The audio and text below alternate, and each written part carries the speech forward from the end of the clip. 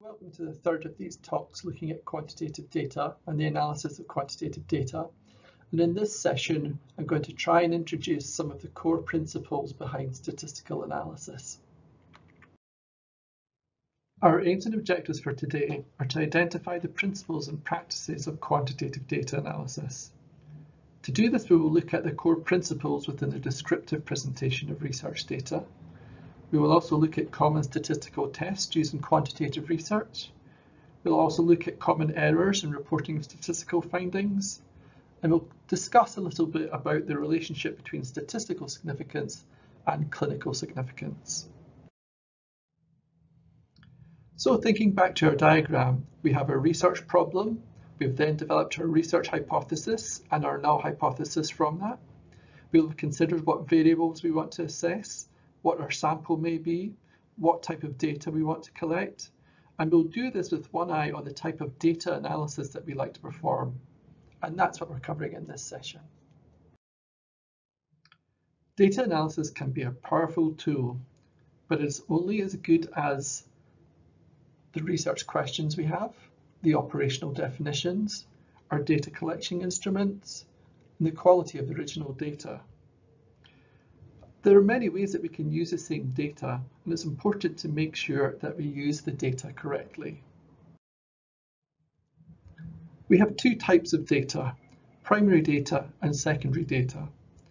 Primary data is that which we collect from research activity, such as the collecting of measurements, whether levels of biological indicators or responses from questionnaires. Secondary data is that which already exists and may be taken from prior research in which study leads have made their raw data available for further examination. This type of analysis is becoming more common, especially as research which is publicly funded often has a requirement that the researchers make their data publicly available. So then we have to think about the levels of data. So within our data, whether primary or secondary, there can be 4 different types of data. Firstly, we have nominal data, which is a categorical type of data, which, as the name suggests, is data which can be broken down into categories, such as the number of people with blue eyes or brown eyes, the breakdown of a population into genders, or where, for example, you may be living. These aspects within each category may be related, but order is not important between the groups. So blue eyes are not better than brown, female not better than male, and so on and so forth. The next level of data we have is ordinal data. Again, this is categorical data, but here order is important. So we can rank the responses, but there is no standard unit of measurement or valuation between the categories. So I find it easiest to think about this thinking of medals. So we know a gold medal is more highly rated than a silver or bronze, but we can't say that a gold is 2 or 3 times better than a silver. Equally, if we think of the difference between first, second and third in a race, the difference between first place and second place may be 2 meters, but between second and third it could be 4, 8, 20. The next level of data is interval data, which is scale data. So this is where units of measurements can be seen to be equally spaced at equal intervals, but within scale data there is no true or absolute zero. So we can think of a temperature scale for this. 0 degrees Celsius doesn't mean an absence of temperature, it's just a recording. Likert scales can be interval, although some researchers categorize these as ordinal types of scales as they have a rank order and may have an uneven distribution. Lastly, we have ratio scales. So the difference between an interval and ratio scale is that interval scales have incremental increases, but these may not be of the same magnitude. For example, we could argue that 10 degrees Celsius is not quite as hot as 5 degrees Celsius, that heat is a somewhat relatively subjective concept. However, as weight is a ratio scale, we can say that 10 kilograms is twice as heavy as 5 kilograms. Ratio scales have a true zero. That is, when the score is 0, there is an absence of that variable. So again, 0 degrees Celsius is a measure of the temperature. 0 degrees kilogram is no kilograms. Ratio scales also have no negatives. So 0 degrees Kelvin, which is actually a temperature scale, is a ratio scale, but that actually means an absence of any thermal energy. So this table may be helpful in thinking about our levels of data. We have categorical data, which is nominal and ordinal, and then we can have scale data, which is interval or ratio. The level of data is important for what types of tests we do. So now we know about data levels, let's look at analysis. We have our data and we can examine it in different ways to make sense of it and potentially address our research question. The data we have we can manipulate in two different ways, and this largely falls down into descriptive or inferential. Descriptive analysis will paint a picture of the data for us, and inferential analysis will allow us to test hypotheses, explore possible relationships, and find differences. Descriptive statistics organize and summarize the characteristics of a data set. So that is the responses that we record from observations or from our study. After collecting data, the first step of statistical analysis is to describe the characteristics or distribution of the data. This can be done through tables, such as we've seen in Talk 2, that outline frequencies or counts, or through charts and graphs. Measures of central tendency estimate the center or average of a data set, and these include the mean, median, and mode. And there are three ways of telling us about the properties within the data. Central tendencies are another way of saying where most of the data values lie. And here we can see that our data distribution is normal, in that it forms a nice and symmetric bell curve, where the majority of data clusters around the mean and less data points at the extreme ends of the measure. So we would call this type of distribution parametric. So here's an example of data, which is pain scores, taken from 25 patients on a ward in a hospital. We can represent the data graphically, and from this we can see what looks like a normal distribution. We can also see from this how close the mean, median, and mode are together. There are other statistics that will tell us about the data distribution, such as kurtosis and skew, but those are potentially for another day. But here, interestingly, we see that the mean score is very central within the distribution of the data. But if our data is not normally distributed, we will get separated measures of central tendency. Here we can see that where our data is skewed, our mean, mode, and median are separated.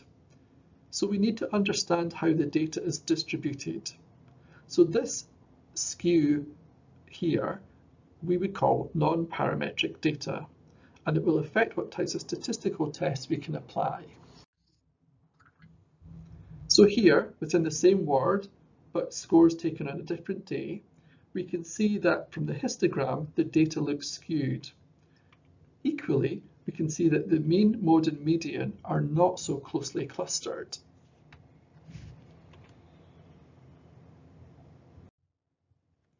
Our sample will never be a perfect representation of the population. Different samples from the same population will give different results, and this is called sampling error. Standard deviation tells us how much data from the same sample vary around the mean of the sample. The standard deviation is the average amount of variability in your data set. It tells you on average how far each score lies from the mean. In normal distributions, a high standard deviation means that values are generally far from the mean, while a low standard deviation indicates that values are clustered close to the mean. Another key concept is standard error. Standard error tells us how different the population mean is likely to be from a sample mean. It tells you how much the sample mean would vary if you were to repeat the study using new samples from within a single population. Lastly, confidence intervals calculate a range from our sample where we can be confident that the population mean, or sometimes other parameters, lie. If we construct a confidence interval with a 90% confidence level, you can be confident that 95 times out of 100, the estimate will fall between the upper and lower values specified by the confidence interval. So if you reproduce that sample or experiment repeatedly, 95% of the time you would see the same results if you counted the total population. Again, here in our normally distributed data sample, we can see the measures of central tendency are similar and that our standard deviation and confidence intervals are tight to the mean. And here in our normally distributed data, we can see that the measures of central tendency are disparate, and similarly, our standard deviation is larger and our confidence intervals are much further apart. So in summary, we've covered key aspects of descriptive data analysis. We've looked at the types of data, and here we can use the acronym NOIR, N-O-I-R, to remember the levels of data: nominal, ordinal, interval, ratio. We've looked at measures of central tendency and what they tell us about the data. We've looked at data distribution and the importance of knowing whether our data is normally distributed. So now let's look at some common statistical tests that you may see in research studies. We don't have time to cover each in depth, but hopefully this will introduce key elements of each. If we think back to the model we've been using, the circular model looking at the scientific method, we're still effectively in the design phase of our study, but we need to think forward to when we have data, what type of statistical tests may we use? These questions here may be helpful in deciding what tests we can use. So in previous talks, we've covered different types of variables and also the number of variables we may be examining. So here, univariate just means one variable, bivariate, where we may be comparing two variables, or multivariate, where we may be comparing a number of variables. We've also covered the levels of data. We've also looked at descriptive data and data distribution, whether data is parametric or non-parametric. So now we need to look at tests of the data, and we must ask, do I have a single group or paired groups?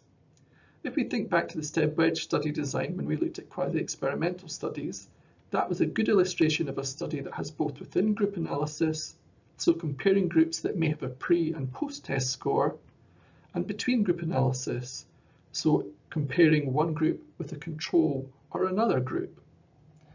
Then we want to be thinking about, are we looking for a relationship between our groups or differences between them?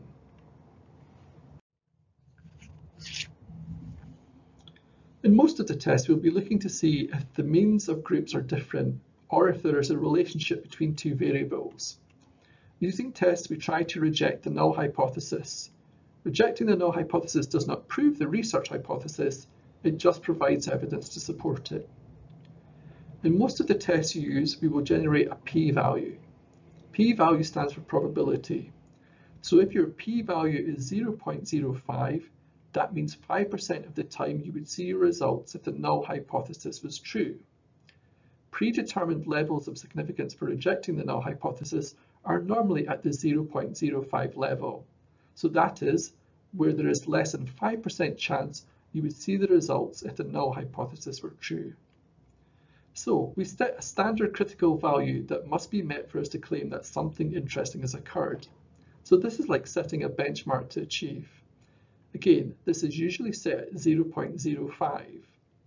If one test is performed, there is a 5% chance of rejecting the null hypothesis, but in fact the null hypothesis is true. In some cases, researchers choose a more conservative level of significance, such as 0.01. This minimizes the risk of incorrectly rejecting the null hypothesis. And this raises the issue of statistical significance and clinical significance. The two are not always the same. For example, if we have a very large sample, a difference of 1 point in a pain scale may actually be statistically significant. But we could argue that is that really making a difference? So clinical significance is when a treatment is considered to be substantially improving the lives of patients. And there can sometimes be a difference between what is clinically significant and what is statistically significant. With our data and p-values, We decide whether the null hypothesis can be rejected. As these decisions are based on probabilities, there is always a risk of making the wrong conclusion. If your results show statistical significance, that means they are very unlikely to occur if the null hypothesis is true, less than 5% of the time. In this case, you would reject your null hypothesis. But sometimes this may actually be an error, which we call a type 1 error. We conclude there was an effect when there actually was none. If your findings do not show statistical significance, they have a high chance of occurring if the null hypothesis is true. Therefore, you fail to reject the null hypothesis. But sometimes this could be an error also, which is a type 2 error. We fail to conclude there was an effect when there actually was. Statistical power is the probability that the tests correctly reject the null hypothesis. The higher the statistical power, the lower the probability of making a type 2 error, so the probability of accepting the alternative hypothesis when the alternative hypothesis is true. Study power is usually calculated prior to data collection, as it helps to identify the smallest sample size required to detect an effect. So let's start to look at some statistical tests using quantitative data. And let's start with differences in comparing two groups of normally distributed data. We can only compare two means if the dependent variable are scale data, so that is interval or ratio data. The most common test to compare means are t-tests. So here the independent variable will be nominal, for example, was the patient in an experimental or control group, and the dependent variable a score, such as a pain score. T-tests assume that the data follow a normal distribution, and t-tests are parametric tests. So a one-sample t-test tests the difference between a single group, which is their mean, against a set value from a wider population. So the mean average of one group is compared against the wider group average. So if we had pain scores from our ward, we may want to look at how the pain scores differ from that across the wider hospital. For this, we need to have an estimation of what the wider score is from across the hospital. And here the null hypothesis is that the population mean doesn't equal the specified mean value from our sample. An independent t-test is for when we want to see if there's a difference between two independent groups. So in our ward, we may look to see if there is a difference in the pain scores between men and women. A paired sample t-test is used to compare a single group before and after some intervention, measured at two different points in time. So in our ward, we may look to see if there's a difference in pain scores after the introduction of a new service. However, as we've seen with non-parametric data, the mean score may not be a very helpful measure. Here, we may need to use different tests if we have non-parametric data. These tests do not assume normally distributed data or equal variance and are therefore based on medians and not means. Now, if we have a large enough sample, over 30, statisticians argue that we can use t-tests even if the data is not normally distributed. But here I'll highlight the equivalent non-parametric test for information. So a one-sample Wilcoxon tests whether a population median is equal to a hypothesized median. The Mann-Whitney U test tests medians from two independent or unrelated groups. And the Wilcoxon signed rank tests test population medians from the same group at two different points of time.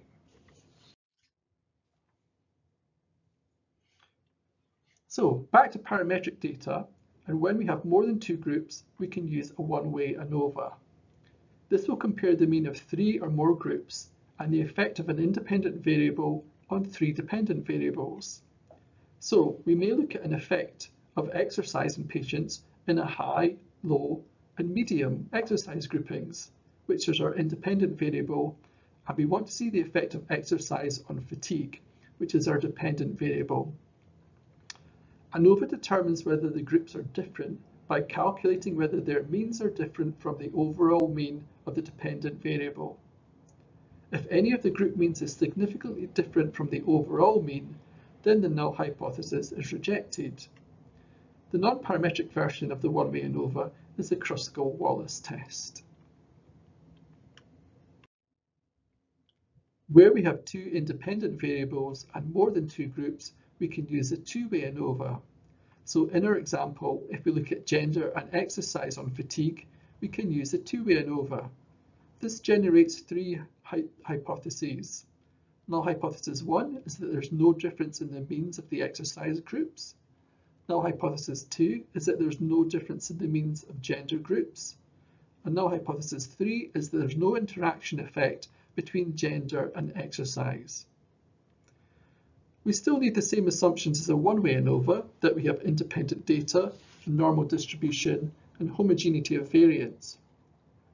But there's no real non-parametric way to do the two-way ANOVA, but if we collect 30 plus observations in each group and keep them relatively equal, we can use a two-way ANOVA. Much like with t-tests, if we have sample sizes of over 30, or non-parametric data, it's argued we can use t-tests. We've looked at how we may assess the differences between groups. Now let's have a look at assessing the relationship between groups or different variables. If we have interval or ratio data, we can perform correlations. As we discussed in the study design session, correlations look at the relationship between two variables, but make no distinction between them, and they do not imply causality. For parametric data, we have two sets of normally distributed scale data, and we use Pearson's correlation. For non-parametric data, two sets of non-normally distributed data, we use Spearman's rank, or sometimes what's called Spearman's rho. And our null hypothesis is that there is no relationship between the variables we are measuring, for example, pain and fatigue. If we don't have scale data, but have categorical data, we can use a different technique, chi-square. Chi-square tests whether the observed frequency distribution of a categorical variable is significantly different from its expected frequency. So, for example, if we want to know whether more male than female patients attend the exercise class, we can use chi-square. Chi-square are non-parametric and measure expected outcomes by observed outcome. With two categorical variables, you can use a contingency table to show observations. The chi-square will test whether the observed frequencies are significantly different from what was expected. So here we may expect that we will have equal number of patients attending the exercise class. Goodness of fit can test whether the observed frequencies are significantly different from the frequencies expected if gender is not related to exercise. Let us now move on to a more powerful type of statistical test, which allows us to make predictions of the effect of one variable on another, regression analysis. Regression models describe the relationship between variables, and it does this by calculating a regression line within the observed data. Linear regression models use a straight line, while logistic and nonlinear regression models use a curved line. Regression allows us to estimate how a dependent variable changes as the independent variable or variables change. So simple linear regression is used to estimate the relationship between two quantitative variables. So we could use simple linear regression when we want to know, for example, how fatigue, which is our independent variable, affects pain, which may be our dependent variable, or the value of a dependent variable, pain, what that is, dependent upon the certain level of fatigue. The data must have certain conditions, so the variances must be equal, there must be independent observations, must be normally distributed data, and we must have an assumption that the data is linear. But we realize that there may be many other independent variables that may have an effect, mood for example, and where this is the case, we can perform a multiple linear regression. If we have binary or dichotomous variables, such as the presence or absence of pain, we could use a logistic regression. So just a note on correlation regression. Where correlation works both ways, we can swap the variables, We can't do this with regression. Regression doesn't work this way. We can't swap the variables around.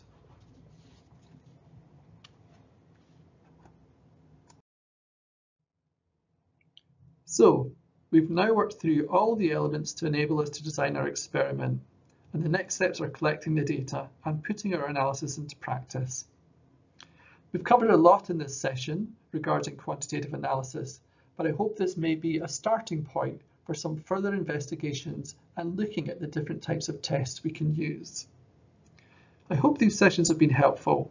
We've not covered every aspect that we possibly could, but again, hope this is a starting point for a better understanding of quantitative data and the approaches to its analysis. Thank you.